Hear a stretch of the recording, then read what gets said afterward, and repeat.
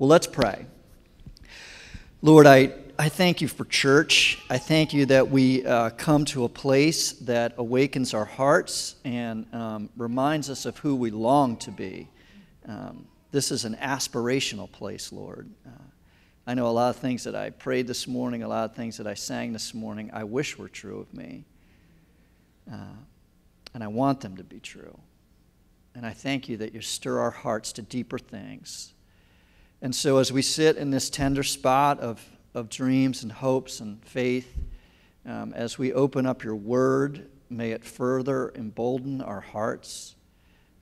May the words of my mouth and the meditation of my heart be acceptable in your sight, my Lord, my rock, and my Redeemer. Amen. So it was July 29th, 2010. The Baltimore Orioles were mired in years and years of losing seasons, and they hired a new manager by the name of Buck Showalter. And Buck Showalter was a previously two-time manager of the year. And so there was a level of excitement having this new manager come in, and what was he going to think and how was he going to change the culture of the team. And many people just expected that he would come in and clean house. And as he began to lead and manage the team, and people began to ask him how he planned to kind of change this whole thing around. At one point, someone asked him about a lot of the players on his team. And he muttered these words. He's kind of got like a Texas drawl to him. But when he was commenting on the players of the Orioles, these guys that had been losing season after season after season, he kind of turned to the press and he said, "I like our guys." He kind of said it like this: "I like our guys." That's kind of how Buck Showalter talks. But he said, "I like our guys." And those words, in many ways, kind of emboldened and sort of began to change the culture of the Orioles. And it doesn't work anymore. I know that. It's 2018. But from 2012 to about 2016, those comments, those words that these guys that you want to overlook, these guys that you don't think are any good, I like these guys and I see something in these guys. And there's something about great leaders, great managers who have the capacity to see what other people don't in others. And I think God does the same thing.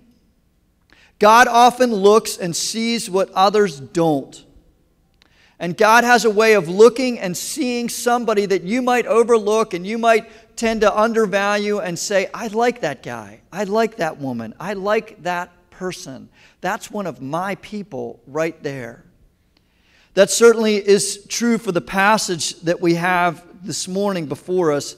It's a kind of a famous story of the Ethiopian eunuch. It's in Acts chapter 8, and it's coming sort of post-persecution of the church, and the church is beginning to scatter. And one of the peoples that scattered was this guy named Philip, who was one of the leading deacons of the early church. And Philip had just gone to Samaria and spread the word, and many people were coming to faith. And Philip finds himself on a road, and he encounters an Ethiopian eunuch. And I want to read it, and I want us to think about it. So Acts chapter 8, verses 26 to 40 should be up on the screen.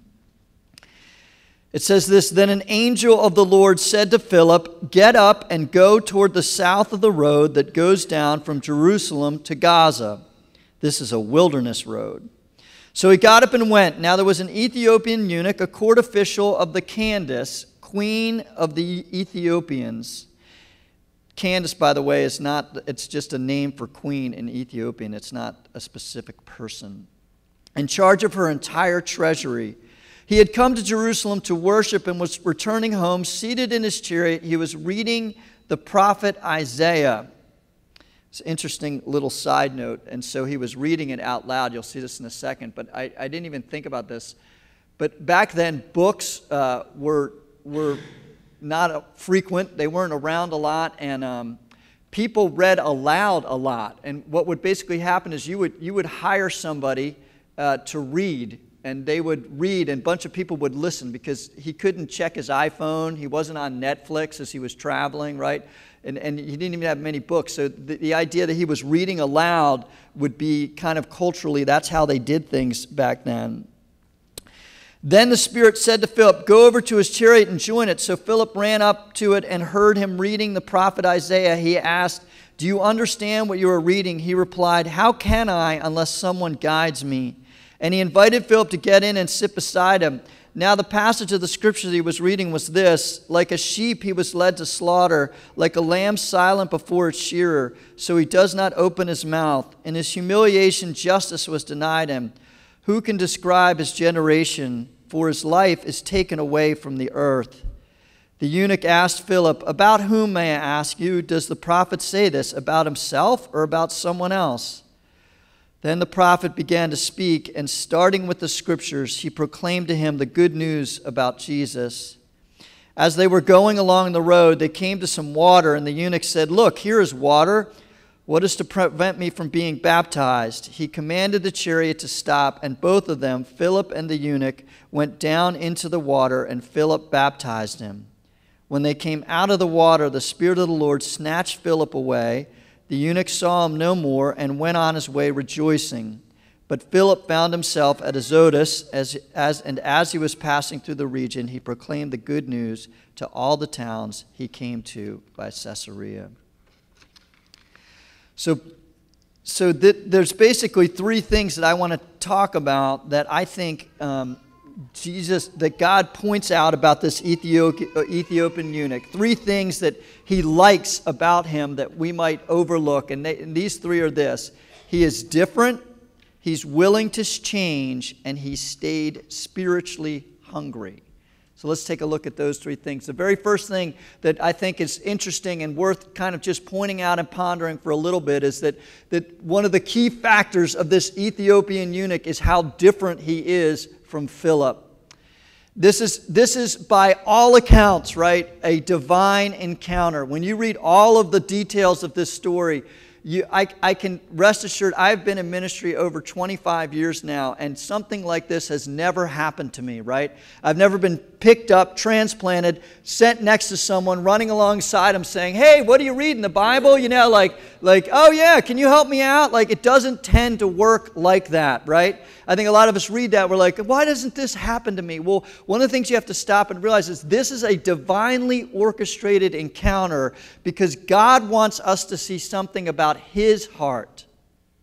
This is about the heart of God, and God orchestrates all this in a uniquely divine way, I think, to relay God's heart. And what He wants you to see is that He's going to bring together two incredibly different people. You've got a white, kind of middle-class Jewish guy encountering an African, black, sexually altered person.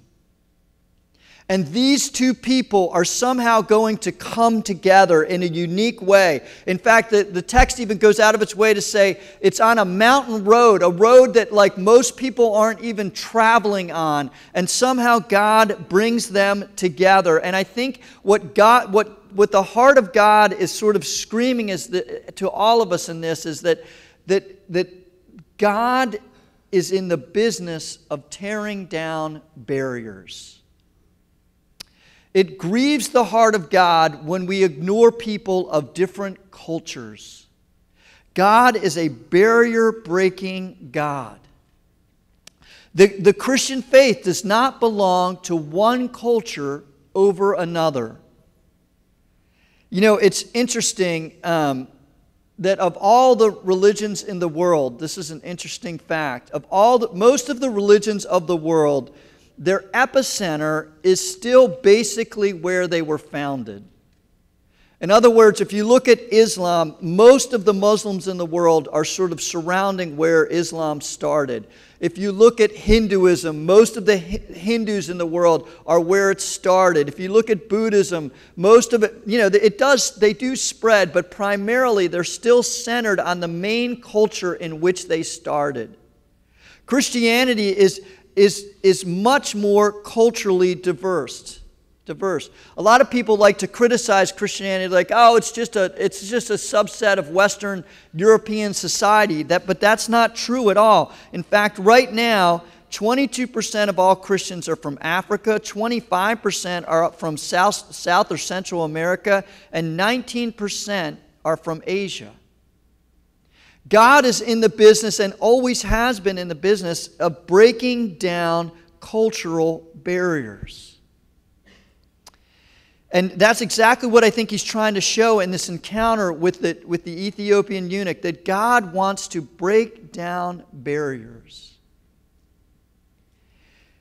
I like this quote from Tim Keller. He said, God is trying to show them and us that it is the job of the Holy Spirit to recreate the Christianity in the soil of every culture. One of the most foundational questions you need to ask yourself, and we need to ask ourselves, is what are you going to do with the other? What are you going to do with the person that is different than you? What are you going to do with the people that, for whatever reason, culturally, age-wise, appearance-wise, kind of things they're into-wise, are different than you? If we cannot, as the body of Christ, learn to embrace the other, we're not following the heart of God. Now, this certainly has big, huge ramifications. I know I look around this room and, you can say, oh, we're pretty culturally similar in this room. And I would say, really? Have you gotten to know someone of a different age range than you? Have you intermingled with someone in a different season of life or a different marital state or whatever it is? There is always the other. And we tend to classify people, if we're not careful, by all of these things. And God tends to strip them away because God wants to get at the heart. And even though culture matters and culture is important, and I know that, all that, I'm not saying it's wrong to be with people that are similar to you, but the other is everywhere. And are you looking for it? We are going to grow as a church when we learn how to embrace the other. If our goal is just to be us, we lose. But if we reach out to the other, if we have a heart for reaching the other, we begin to grow. In fact, most churches grow when there's all sorts of different groups. So I laid this challenge on you the end of last year, and I continue to challenge you with this. I would love for by the end of this year, one person only because you met them here. Not because they run in your social circles, not because they're in a similar life phase, but you met somebody and someone says, how do you know that person? Oh, from my church. My church. This place where we have learned to embrace each other. The other. The other is everywhere, and God longs for us to know that. And so one of the first things that I think God is saying about, I like this guy. I like this Ethiopian eunuch. He's so different than you, Philip. Look at all the ways that he's different, but look at his heart. Can you embrace him? I like this guy, Philip, God says. And that says a lot to us. But the second thing that I find very interesting about this Ethiopian eunuch is that he was willing to change. Philip comes up beside him. He's reading the prophet, the book of Isaiah out loud. We're going to talk about this in a little bit. He probably went to the temple, and then he probably bought a scroll because he was obviously a man of means, and he was driving home, and he was reading it out loud. And he's reading it, and Philip asks him a great question. He says, do you understand what you're reading? And I love his response because I'm not sure I would have acted like he did. I don't know about you. I am a classic male. Like those of you that are young don't have this problem because you all have your phones, right? That tell you where to go. But I never wanted to ask for directions. I always, if you sort of asked me if I knew where I was going, even if I didn't, I'd be like, yeah, I got it. I'm good. We're good. And so often when someone asks, here's this eunuch reading this scroll, learning these things about God, and he's like, Philip says, do you understand? He's like, no, I don't actually. I don't really understand what I'm reading. One of the things that I have found so interesting about people and their relationship with God is that we all act like we know a lot more than we do, don't we? When someone questions you or challenges what you believe about God, or when you come across something about God that you don't understand, we tend to be like, oh yeah, whatever, I got it, I'm good. I don't need to get too much into it. But this guy says, no, I don't understand this. And he even goes like, how can I understand it if nobody explains it to me? This guy was willing to change. He was open to learning. I think God looks at people and He looks at hearts and He looks for open hearts and He says, I like that one. Look at that heart. I like that heart. That's a heart that's willing to grow. That's a heart that is open. And so Philip begins to share, and it's really interesting, like what he shares, the very thing about God that I don't think we could ever intuit is the very thing Philip has to share. In other words, if we were to go out today and we were to leave here and we were to just go out randomly and say, I want you to go around Towson and I want you to ask people, like, what do you think God is like? And all across the spectrum, people would probably say, well, God, He probably created everything. I think He's nice, loving. He's probably like morally better than I am. I think He's probably good. He's powerful. All those kind of things we could sort of all just intuit about God, and I think there's good reasons we can. I think God is constantly revealing those things. But the part that we could never get is the sacrificial love of God. We don't intuit our way to the cross. The cross has to be proclaimed. The cross has to be announced. The cross has to be explained. It has to be explained to you how a holy, loving Creator God can connect to a sinful, broken person without contaminating Himself. And the only way that He could do that is when He suffered on our behalf. We don't intuit, we don't think our way to that. That has to be told to us. It must be announced. It must be explained. And this guy, he's at this place where what he knows about God and what he knows about himself isn't lining up. And so his heart is open and Philip can explain it to him. The substitutionary sacrifice of God is something that must be announced. And then I love this. He says, look, there's some water. Let me be baptized. And we don't need to get into all the details, but here's what I'd say. When he says, let me be baptized, he's saying, I am willing to change. Because the baptism was a sign of conversion. It was a sign of saying, I want to change. He allowed the substitutionary, sacrificial heart of God to change him. It changed him. Is it changing you? Is it molding your heart? Is it grabbing your heart in such a way that you're like, I want to be different. I don't want to be this way anymore. I want what you're talking about. I want something more out of my life. Are you letting in the substitutionary, sacrificial love of God in such a way that it's starting to change you? I think God looked at that heart and He said, that's a heart I like. I like that heart. I want that heart. So not only is the Ethiopian eunuch different, but he's willing to change. And I think the last reason that God looked at this guy and said, I like this guy, is that he stayed with his spiritual hunger. I was talking to somebody just this week who's made some bad decisions and struggling with a lot of things. And we sat down to catch up, and he was sort of catching me up on some of his mistakes, and I appreciated his honesty, and I think he was sort of looking to me to give him some good practical advice, help him through the situation. And I just kept struggling with what to say. And so I said to him, like, I don't know that I've got any great, practical advice for you. But the one thing that keeps kind of ringing in my heart is that stay with your hunger. Because obviously these mistakes that you have made are rooted in a hunger you have. And I think only God can satisfy that hunger.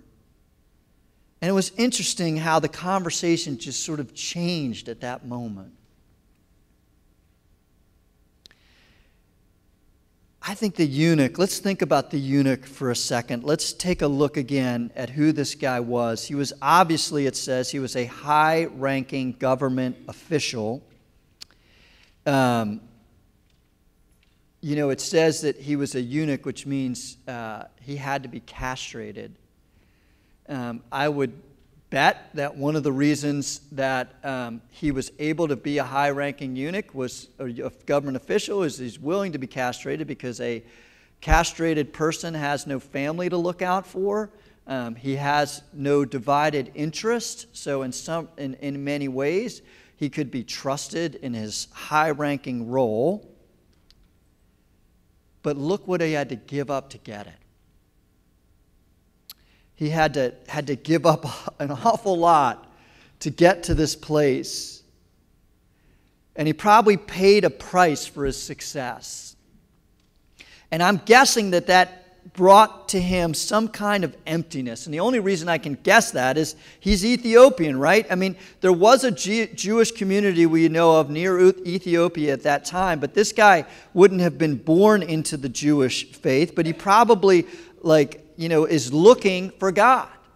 He's looking for God enough that he hooks up with probably the Jewish community near Ethiopia. They tell him to go to Jerusalem.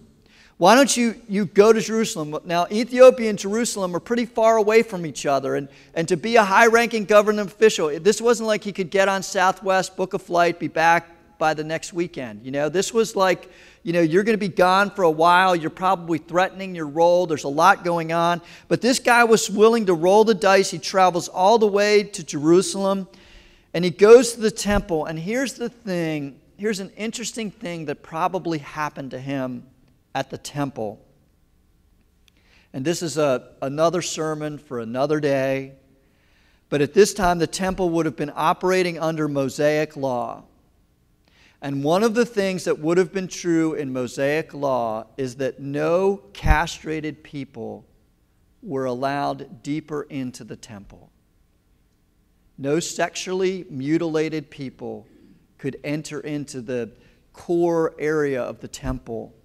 And so here's this guy, this hungry guy that traveled all of this way, probably looking for God, and I'm guessing at some level he gets to the temple and he can't get in.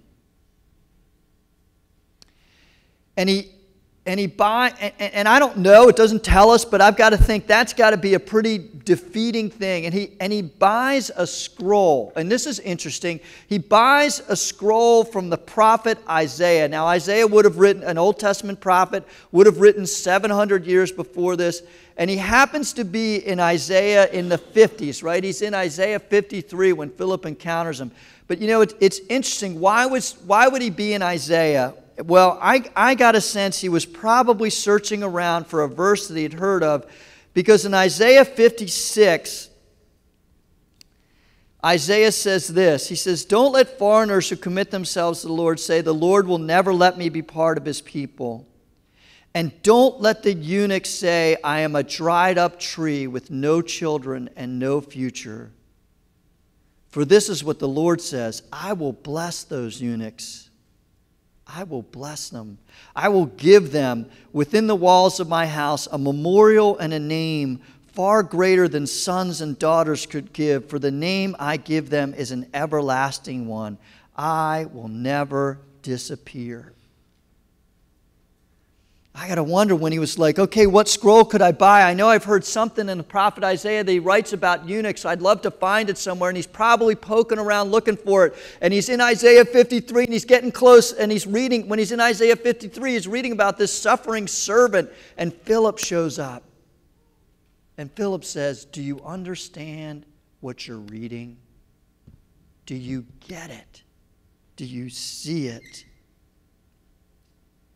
And he begins to explain. He says, well, who is this servant? Is it the prophet? Is it Isaiah talking about himself, or is he talking about someone else? And Philip says, no, he's talking about Jesus. And he begins to explain to him the good news of Jesus. And he begins to help this guy see that Jesus suffered for him.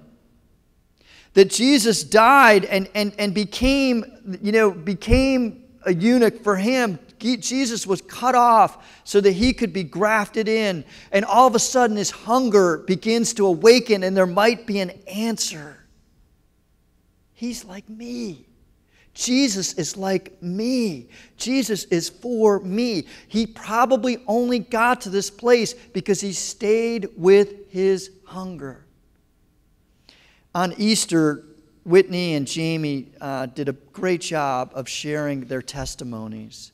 They shared the struggles of Whitney shared the struggles of changes in family and all the challenges of life. And Jamie shared the struggle of dealing with a cancer diagnosis. But at the core of both of what they were saying was that we are hungry. Life tends to break us and rub us and mold us in such a way that I am not satisfied with life. I am hungry and I'm looking for more. And it's when you get to that point that someone says, do you understand what you're looking for? You're looking for Jesus. God sees that heart and he says, I like that heart. I like that heart. That's the kind of heart I'm after.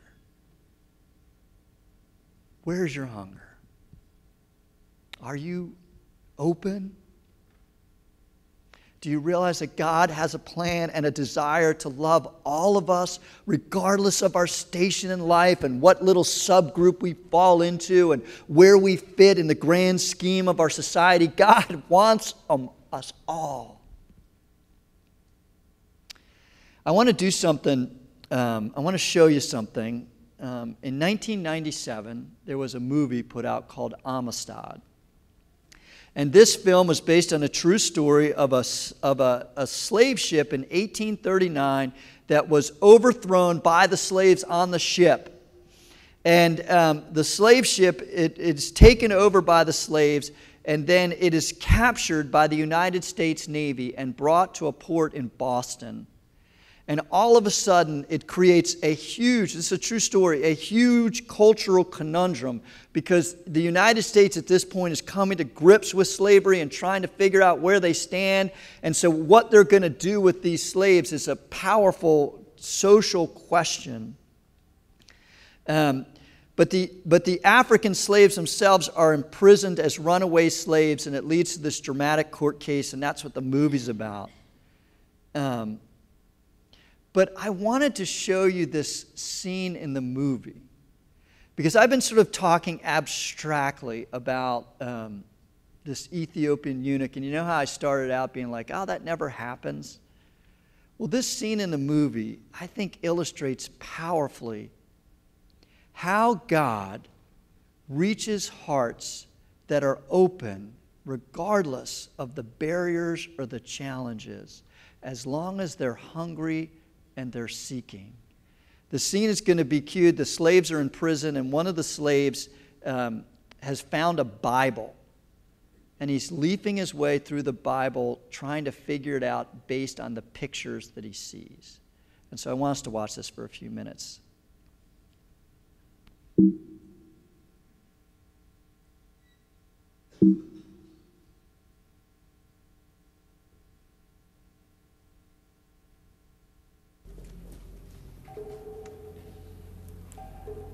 Pie pitonga be pilonina ya pemi akipelama bi de gulama ya koma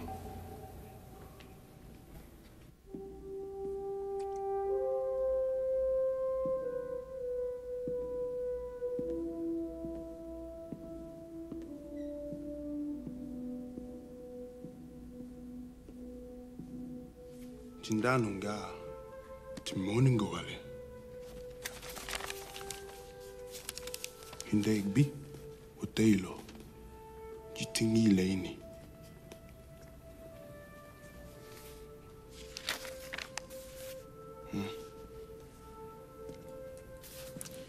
Yemia. Go. Ke. Follow Hatogima in that B.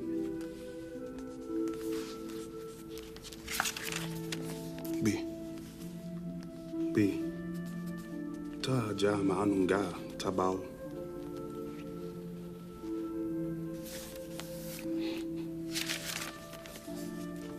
Atima vele.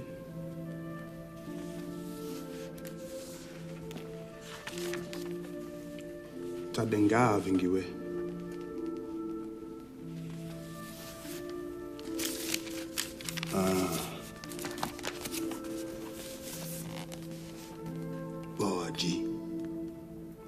Ajia boyeya.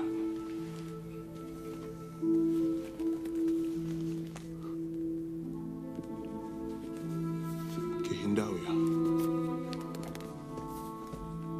Tigi huwa dema we. Tigi ili bi.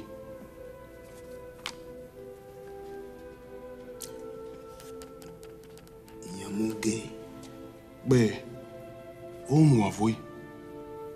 Bomu pieni. Nagbi pie. Tingi wa lofa. Ilongo bito se atigi wa.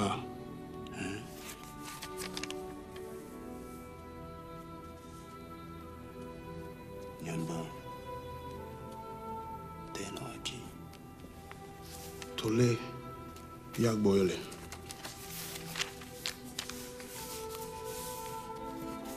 Tingi wa me boylo. Boy Jima. Confite a Dio onnipotenti, beate Maria e sempre Vergine. Tiliangie. Pui hun. Michele Arcangelo. Tibembe kule hun siamo apie. Beato Ioanni Battiste. Tatoa ha. Sanctis Che Apostolis omnibus boylo. et vobis Nunga ayama. mea culpa, mea maxima culpa. Tiepe. Ideo precor beata Mariam semper Virgine. Che ilenga gilego hun. Arcangelo. Beatum Ioannem Baptista. Sanctos Apostolos Petrum et Paulum. Omnes sanctos et vos fratres. Orare pro me ad Dominum Deum nostrum. Confiteor Deum. Mimia. Beate Maria e Pia fea lina. Jibaha. Arcangelo. Beato Ioanni Baptiste. Sanctis Apostolos Timua. Petrum et Paulum. Omnibus Wali sanctis pillo. et vobis fratres. Qui peccatoribus cogitationis. Nyamunyo.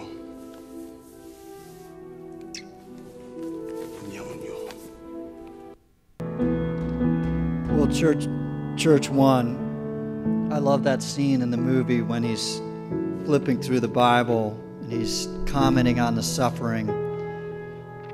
And then he says, but then he came and everything changed.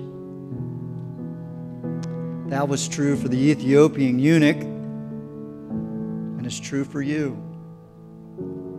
God wants to break down any barrier that might make you think going to keep you from Him. God longs to explain to you and have you understand His substitutionary sacrificial love. And He wants to be the one that satisfies the hunger in your heart. May God bless you and fill you this week. Thanks for being here, and we'll see you next week. Thanks.